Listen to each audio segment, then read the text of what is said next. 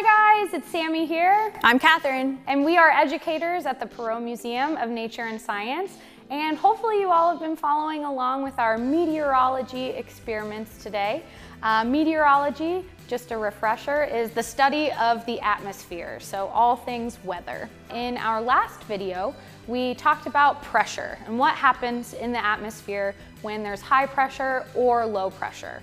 Remember, low pressure, clouds can grow big and tall and sometimes even precipitate or evolve into a thunderstorm or something more extreme. Sometimes we have high pressure and that's where we're gonna experience our sunny, clear days outside. Not a cloud in the sky, exactly. Now, the cool thing about pressure is that with just some simple tools at home, you guys can actually create your own tool to respond to pressure changes in the atmosphere, which we call a barometer. And that's what we actually have here today. And Catherine's gonna walk you through how to make one at home. To make your own barometer, you'll need some common items that you can find around your house. To start off, we're gonna set the glass jar on a flat surface. Next, cut the neck off of the balloon so that you have a nice round part left over. Stretch the balloon so that it fits over the mouth of the jar nice and tight.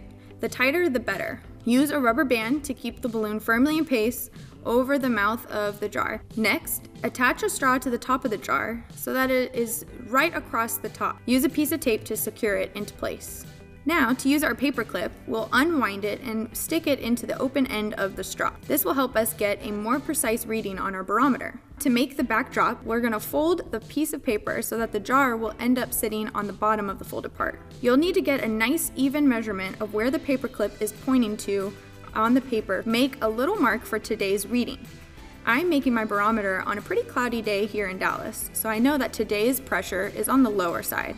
The paperclip point will change height depending on the atmospheric pressure. When air pressure outside of the jar is lower, the balloon is pushed out and the needle will point down, indicating low pressure. When air pressure outside of the jar is higher, the balloon is going to be pushed inwards and the needle is going to be pushed up, indicating high pressure. As the weather will continue to change in the coming days, I'll be sure to keep adding more tick marks above and below to help build out my low and high pressure scale on my barometer. We had an awesome time learning all about meteorology and what meteorology is. It's the study of the atmosphere, what happens in that atmosphere when temperature changes, and also how clouds form, the water cycle. There's a lot to learn as meteorologists. Now, I like to think of meteorologists of having two main jobs. They're there to predict the weather and also to protect people and all of our infrastructure. So we hope you guys followed along with all of our experiments today, and we encourage you to look outside and observe the weather, observe the changes in our atmosphere. Let us know what type of weather you're experiencing and maybe